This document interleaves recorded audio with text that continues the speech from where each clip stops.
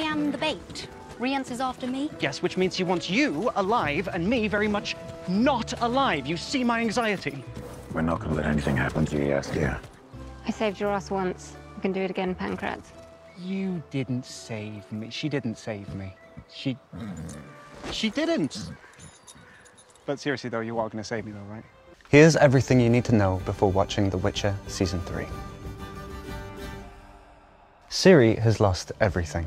Her mum, a princess, and her dad, a porcupine, long story, are gone. Her grandmother is gone, even her home was destroyed. She's been roaming the continent, desperately trying to find out who she is. Due to an old prophecy being fulfilled, Ciri is under the care of Geralt. Who, after some, let's call it reluctance, helps her to train. She's basically a Witcher, but without like a full Witcher license. She also has Elder Blood, which means she is extremely rare, and thanks to more prophecies and some very corrupt politics, explains why pretty much everyone is after her. Oh, and remember her dead dad?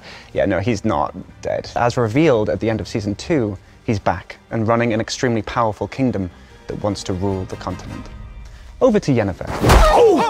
Oh, she's so scary. She is an extremely powerful sorceress, or mage, although at one point she lost her powers entirely. To get them back, she betrayed two of the most important people to her, Geralt and Ciri. She also disobeyed the powers at Aretuza, which is the school where she learned to master her magic. It's safe to say her relationships are pretty poor all around at this stage. I guess in Season 3 we'll find out if she can mend them. And now to Yaskia. What? Also known as the Sandpiper, the Bard, and a total love rat, if you ask some people. Quite a few people, actually.